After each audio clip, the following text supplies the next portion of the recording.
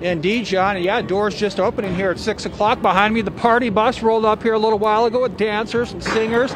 Over here, the front doors of the new hotel casino, again, now opening at 6 o'clock to the Virgin Hotels Las Vegas. Now, the difference here is this is the first Native American-run casino in Las Vegas, the Mohegan Sun.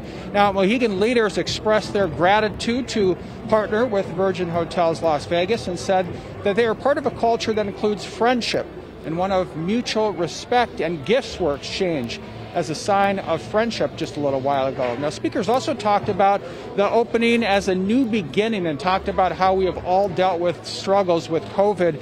One speaker said he enjoyed seeing planes flying overhead because it means that people are once again flying. So in just a little while, we are expected to get a look inside. We'll show it to you, talk to a few more people. But for now, we are live outside the new Virgin Hotels Las Vegas. Joe Vijo, Fox 5 News, local Las Vegas.